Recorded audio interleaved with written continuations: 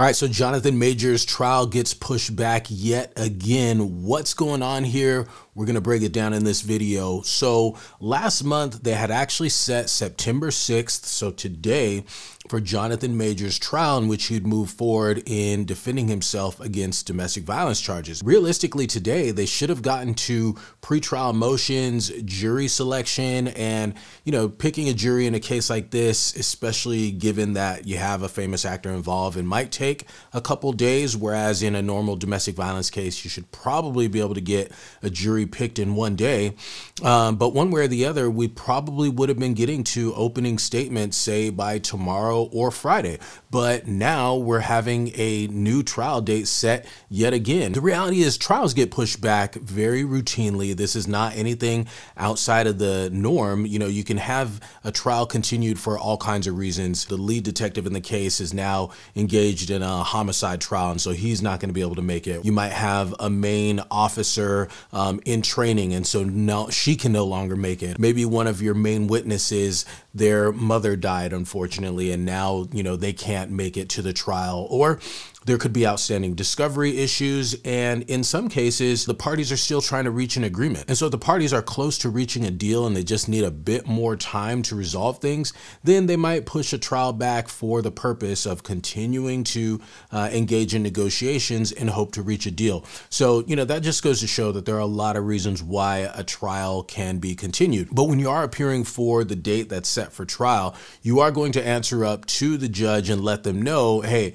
we're ready to proceed with trial, or we need more time for X, Y, Z and reasons. And so in this situation, the DA actually did answer up ready for trial, meaning they're prepared and ready to go. Their witnesses are lined up. They have their exhibits. Their evidence is ready to go. But it was actually the defense that said, hey, no, this case is not ready to go to trial. We still have outstanding discovery issues that need to be resolved. And so the last time that we were present on this case for trial call, it appeared that the DA was saying, hey, we're not quite ready yet. This time they said they're ready, but the defense said, no, we still have outstanding discovery issues. The DA still owes us discovery. And so I imagine they might have put on the record what it was specifically that the DA needed to turn over. But from the articles I've read, it hasn't listed specifically. But obviously it's enough that the defense is saying, hey, we're not ready to go to trial until the DA turns over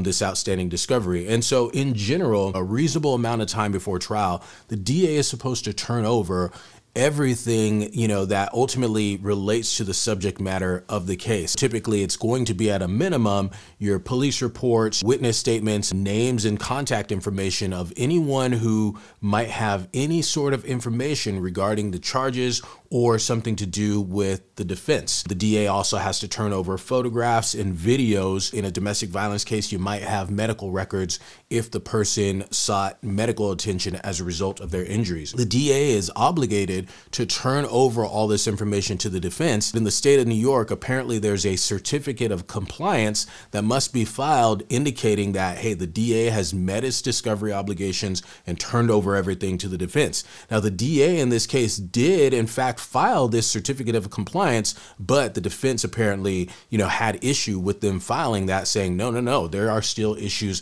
outstanding that need to be resolved. So at this point, they've set September 15th as the new trial date, and it appears that this actually is not going to be when the trial moves forward, but rather it's going to be kind of a soft date in which, the parties will then answer up, okay, are the discovery issues, resolved? On the 15th will be when they set the actual date. So if you were thinking that, they're going to move forward with trial in 2 weeks, well, that's just not the case. Unfortunately, they're going to be setting a trial date on that date. And so, who knows? It could happen in September, but, as time goes on, you have a bunch of lawyers involved. You have Jonathan Majors' schedule. You have the detectives and officers and whatever other witnesses. It can be tricky scheduling dates. So it could happen this month, or it could be in October or November, or, realistically, it could be next year. So we'll see what happens in a couple of weeks. But overall, I do like what the defense's approach has been thus far. Again, Majors' attorney has come out from the beginning and said that her client is innocent, and in fact, he's the victim in this situation. They've taken it one step further and actually filed a police report against Jonathan Majors' ex, so basically going on the offensive. There are a lot of situations where a guy gets arrested for domestic violence, but his position is that he didn't actually do anything wrong, and on the contrary, it was his girlfriend or his wife who was the aggressor. But, you know, Majors took it a step further and actually filed a police report against his ex. And you don't typically see that. That almost never happens. But you have to respect the proactive, offensive nature that they're taking in this situation. Majors has every reason in this case to go on the offensive because he has lost so much as a result of these allegations and this case. I really like the defense putting pressure on the DA as well. You know, at the end of the day, the DA has the ethical obligations to turn over the discovery. They haven't done so, at least that's what the defense position is, and they're not going to proceed to trial until the DA has met their ethical obligations. So